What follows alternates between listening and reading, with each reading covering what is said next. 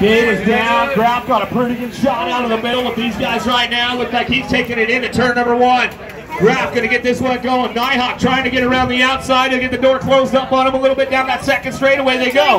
Coming in, got to be Ricard looking on that 2 spot. The Frenchman bringing it back around. In and out to go. Swiss, front stay. Canada go 1, 2, 3.